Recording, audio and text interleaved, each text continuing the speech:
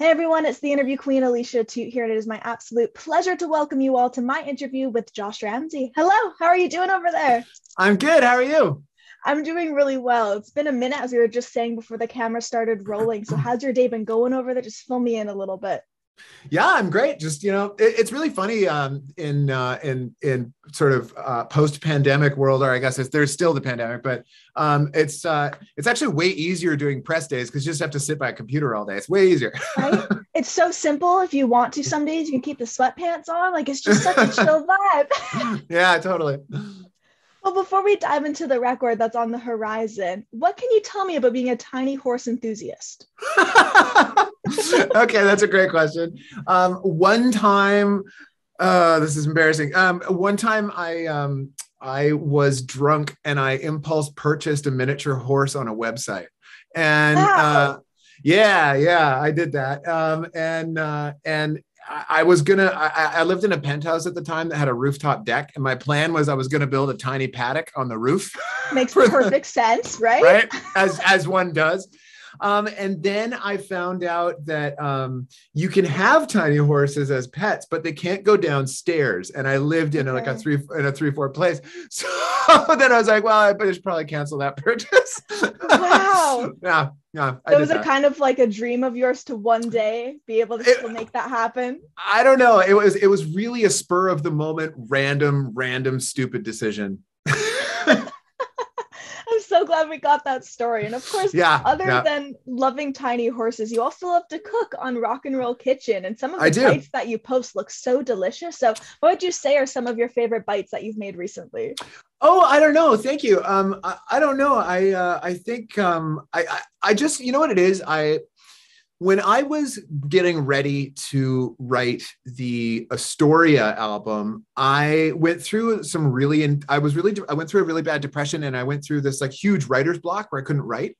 And if I'm not doing something creative, I'll explode. Like I need to be making something all the time. So basically, what I did while I had this writer's block is I basically through stuff online. I basically just put myself through culinary school because I needed to learn how to do something. I know it's so That's random. amazing. That's Um, amazing. and then when I really discovered a love for it was because writing an album can seem like a really daunting thing at the beginning. You can be like, okay, so I'm fucked for the next year. I'm going to work on this thing for the next year. Whereas if you're just making dinner for someone, even if it's just an afternoon, it's not that long. It's not that much That's of a commitment. incredible. So it's a great creative outlet for me that doesn't require a whole year of my life. Mm-hmm. No, it makes perfect sense. And like I said, everything you post just looks so good. You did this crazy crossover where it was like rice with meatballs instead of the traditional. Oh, it looked amazing. So you're Thank you. definitely doing something right over there. Yeah, thanks. Of course.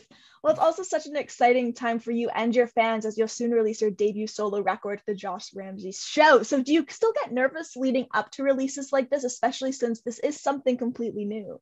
Oh yeah, definitely. You know what's been nerve wracking about this fucking one is the record has been in the can since last summer. It's been done for Mhm. so long, so I've had this like anticipation building in me for like 6 months. It's been very frustrating actually. So now I have this sort of it's like finally coming out, and I have this sort of like nervous night before going back to school feeling, Yeah, okay. you know?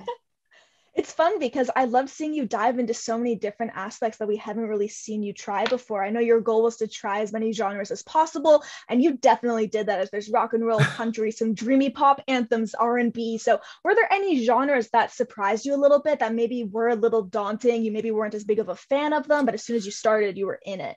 Yeah, that's a great question. I think there was nothing. I didn't do anything that I wasn't a fan of, but Okay. I did do stuff. There was stuff that was still challenging just because I hadn't worked in that sector before. The vocal delivery on the country song "Best of Me" took a lot of work because I couldn't find the right voice at first. Right. Like Like when I first started singing it and using my voice, that's like, feels like home doesn't look right.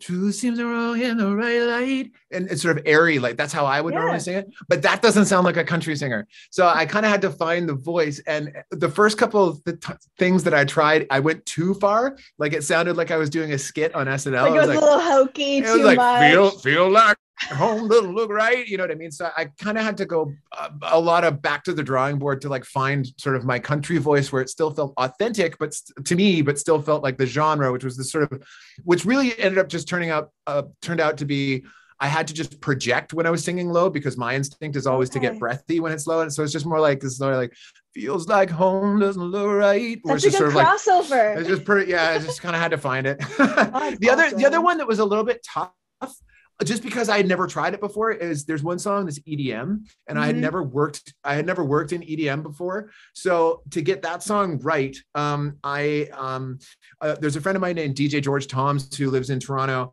and I sent him like so many versions of the song, and I just kept getting notes and feedback from him, and that was really helpful for me too, because I just didn't know what I was doing at first. But the awesome part is you kind of know that going into it, and you do have all of these different friends that you're able to hit up and get that help from. So it's really cool to see how it turned out. And of course, speaking to a lot of those friends, the record features some amazing talent, from Chad Kroeger to Serena Ryder, Fifi Dobson. So kind of take us behind the scenes on that, and just simply calling up a bunch of your friends to be on this milestone album for you. That is pretty much what happened. I basically just called, I just called people and was like, would you be willing to do this? One thing I did is whether, I don't know if this was the right choice or not, but I'm very used to writing songs for other artists. That's something I do a lot. And so if you're pitching a song, my approach has always been, if I'm pitching a song to somebody else, not to just do like a little acoustic demo, because then they don't know what you're doing. So usually if I send somebody a song, it's like fully produced, finished, radio ready, just with me singing on it. And then I'll send it to them. And I feel like that's the best way to sell a song. So that's the same thing I did here.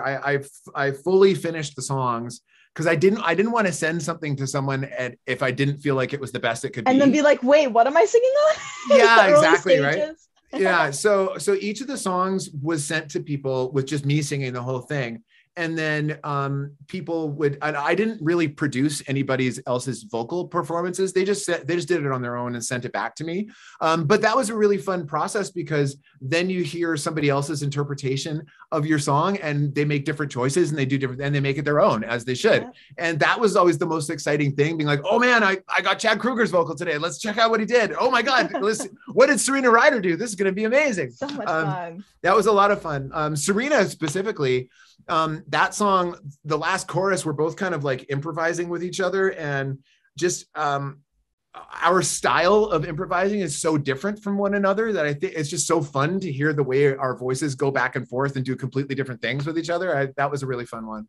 It's cool to see how they all turned out too. And I'm really looking forward to everyone else being able to hear the entire thing, because knowing going into it, that was the exact process. Like you kind of even didn't know you're going to end up with. It's so neat.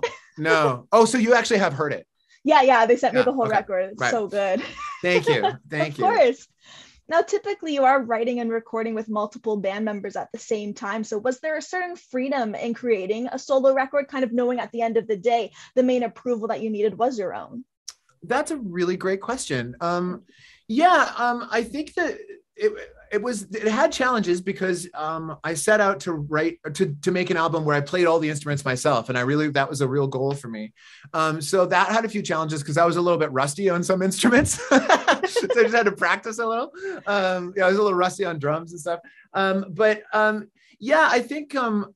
think it ended up feeling like, it did end up feeling a lot more personal, just because it was mostly me on my own. So it feels a lot more personal to me. I mean, Marianas Trench stuff is always personal to me as well, of course. But there's a different kind of attachment I have to this, just because I did it on my own. So it feels like a real scrapbook of the last sort of year and a half of my life, I guess. So exciting.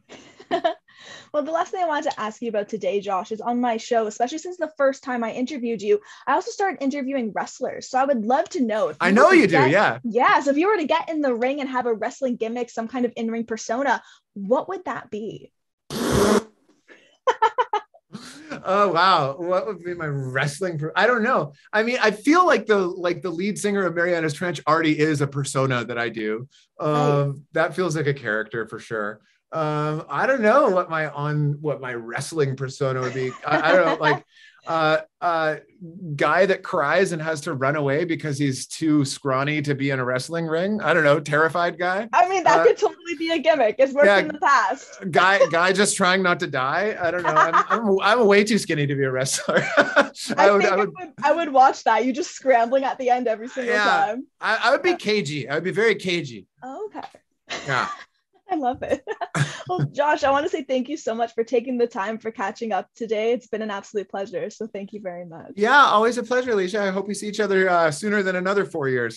Yes, fingers crossed to everyone watching. This has been Josh Ramsay. Be sure to check out aliciatout.com for plenty more exclusive interviews and features. And we'll see you all next time. Bye, everybody. Bye.